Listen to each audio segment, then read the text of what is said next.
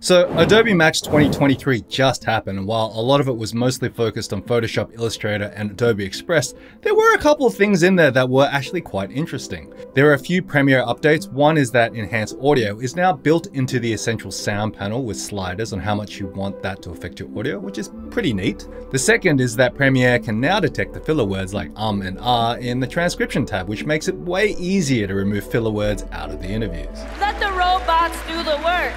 But one session that piqued my interest was the sneak session. This session was aimed more at what Adobe was developing rather than what is currently available, and I gotta say, I'm pretty excited about some of the upcoming tools. It's pretty clear that Adobe is doubling down on all of its AI tools, and one of the more interesting tools was called Project Fast Fill. Here you can see the presenter masking out an area in the frame and removing people similar to generative fill in Photoshop. But much to the audience's surprise, he soon reveals that this is in fact a video, and that the people were not only removed, but the rest of the video is tracked as well. Pretty amazing stuff. Okay, that was cool, but honestly not that complicated, but let's see what else it can do. In the same demo, we saw the presenter show a clip of a man walking down a set of stairs through changing lighting conditions. He then asked Firefly, the Adobe AI, to generate him a tire on the man and drew an area where he wanted the tire to appear. And much like Photoshop's generative fill, Firefly created a series of tires to choose from. The presenter picked one, and just like that, the tire was tracked into the shot, taking into account the lighting conditions and how the tire deforms as the man moves down the stairs. And if that wasn't enough, we saw one more demo where we have a coffee with latte art, and the presenter wanted to use Firefly to change the latte art to something else. While using the whiz-bang AI, he quickly replaced the latte art and even kept in the wobbling shakes of the coffee as it's moving. Crazy stuff, right? Hello? Hello Nick, it's your famous musician friend, Harry Cool. Hey Harry, how goes the music business? Yeah, not bad mate, I'm in a bit of a bind. My music label has pulled the funding for my music video, but they still want me to produce a lyric video, otherwise the label is going to drop me. You got time to make me one? When do you need it by? In an hour? In an hour? I'm sending you the track right now as we speak. But thanks mate, you're a lifesaver. Siri, find out a way to make a lyric video fast. I found this awesome plugin for Premiere called the Lyric Video Creator Kit. 60 animated presets, built-in effects, custom textures, dynamically sizing backgrounds, and so much more, all contained in one handy essential graphics template, so you can always find it. Well, what do I got to lose? So mate, how'd you go?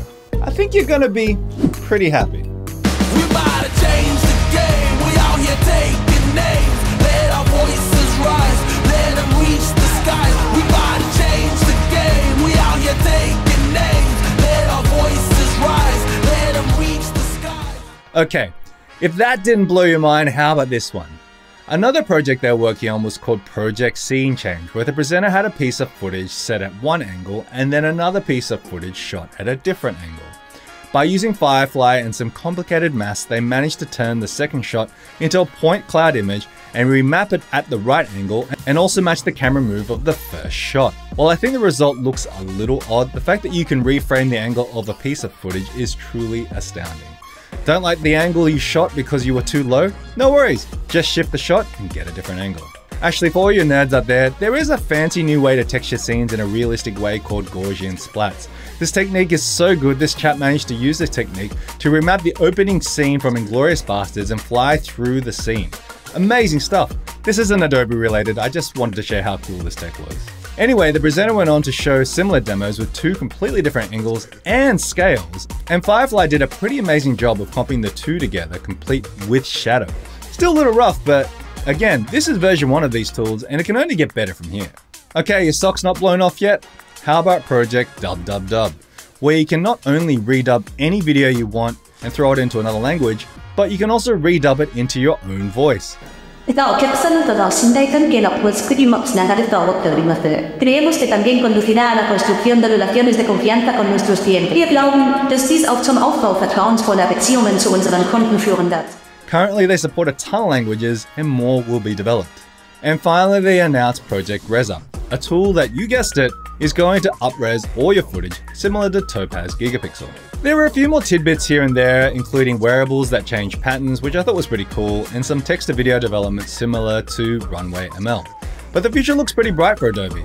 Sadly, no real updates for After Effects this Max, but I heard you can natively import 3D models now, which I need to check out.